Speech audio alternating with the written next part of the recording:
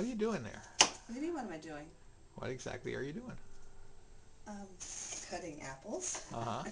To what end? Oh, I'm being interviewed. I am making charoset for the Jewish holiday of the Passover. Uh-huh. Mortar that holds the bricks together.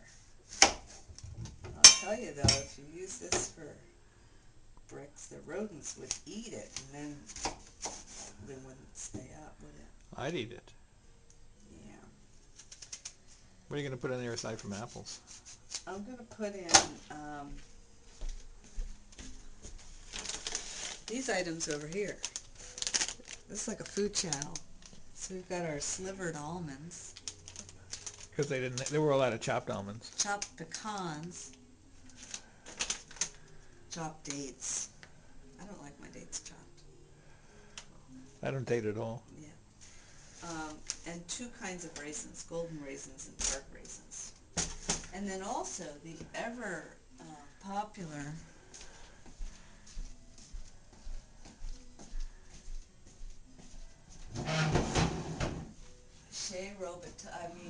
Chateau Robitussin.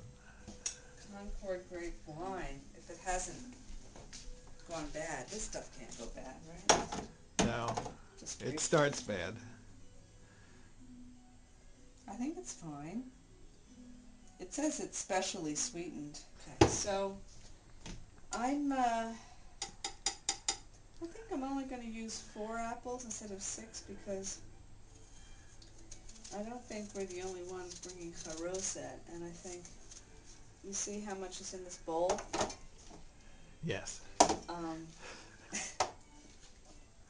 think that plus the nuts and the raisins is going to be a nice amount.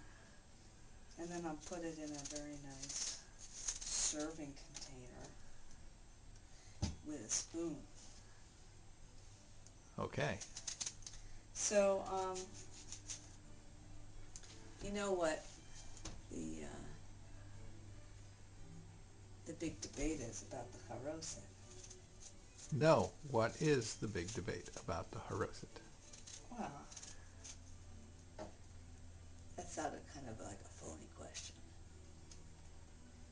But I don't know the but answer. you really want to know. Well, how finely chopped the apple should be. Oh, texture. Yeah. See, I think they should. I think it should be lumpy.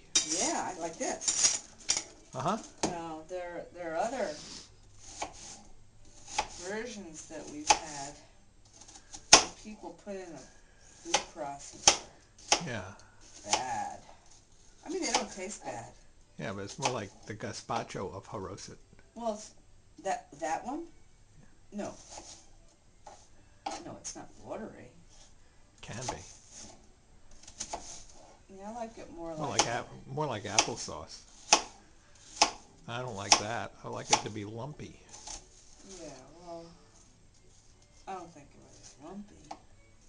I think of it as more like a little granular, chutney-ish. You know, that it's got, you recognize everything that's in it. Uh-huh. I had a friend that, Michaela, and her husband,